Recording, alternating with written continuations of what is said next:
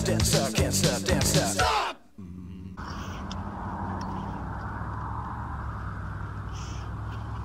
Well, today I'm not in a remote part of Alaska. Lots of vehicles and people out on this lake today, but I thought it would be fun to see what we can pull out of here, and if this for a survival situation, see what I can catch and then cook. I'm just jigging through this hole here. It's about 2 feet of ice, so it's a lot of work. I'm still out of breath.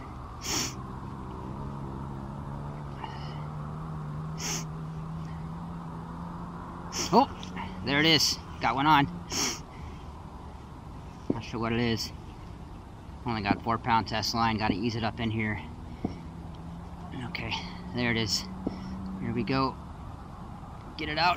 Oh, look at that. Oh, it's a Sobranie. Look at that. Got us a live wild Sobranie right there. You can tell by the markings on this one, this is a Balkan Sobranie. It's a myth that Sobranies can only be found certain times of the year. They're not necessarily a seasonal creature, and I've discovered they can be found at almost any depth, in any body of water.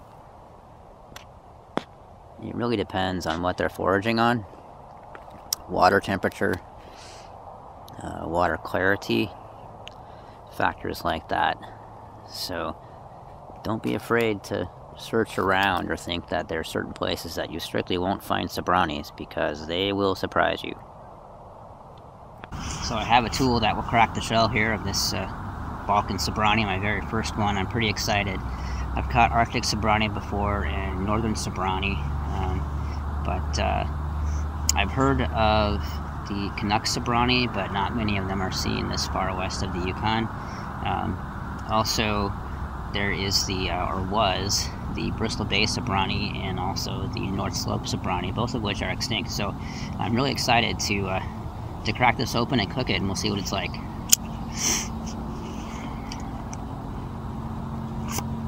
Love that sound. Okay. If you don't hear a rush of air, then it's possible that Sobranie may not be in the best condition, and you may not want to cook it. This one smells amazing. See if you can see what it looks inside there. There's some of the inner layers of tissue and whatnot, and you can see all the different colors of the Sobranie flesh there. Looks amazing. Smells amazing too. So my favorite method of cooking Sobranies involves using a small portable stove, such as this one.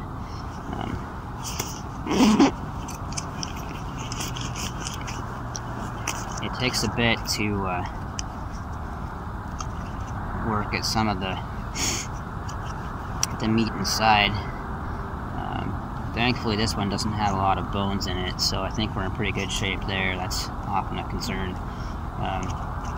Sometimes these also need to be dried a bit, but this one looks like it's going to be okay to cook right away. So in a survival situation, that's always a great thing.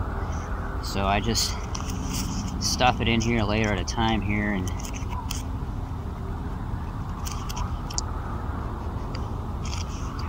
wee smidge more, cap it off.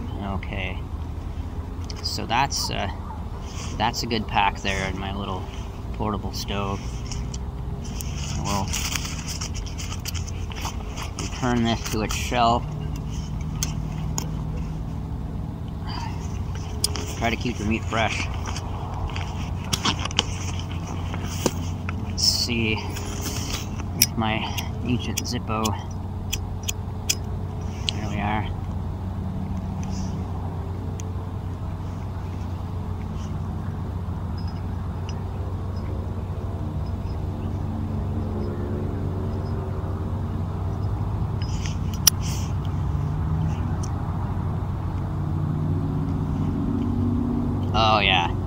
That's fantastic.